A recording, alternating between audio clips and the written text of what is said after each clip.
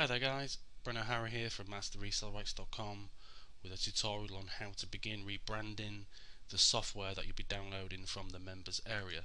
It's quite easy and almost self-explanatory, but just in case, hopefully this tutorial will take you through the steps.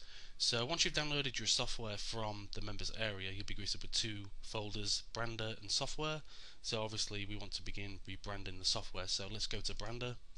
And the top icon is for the brander, so double click that, and automatically the brander is asking for the files that it's going to rebrand. So the files for the software is always within the software folder, and so just guide the brander towards that folder and it'll locate the application files or software files, and just double click that. So as you can see, the brander's ready to go. And with the brander you can give it a software title created by your name, description.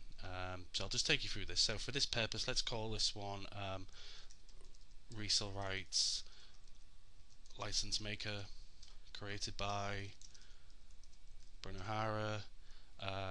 Short description.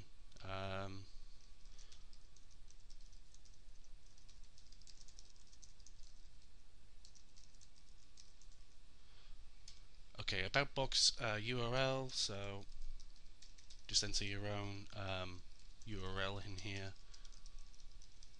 and then you can add any about link text for that actual URL. So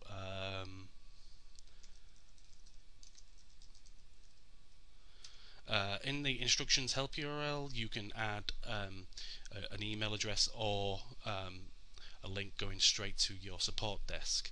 So I'll just add my support desk.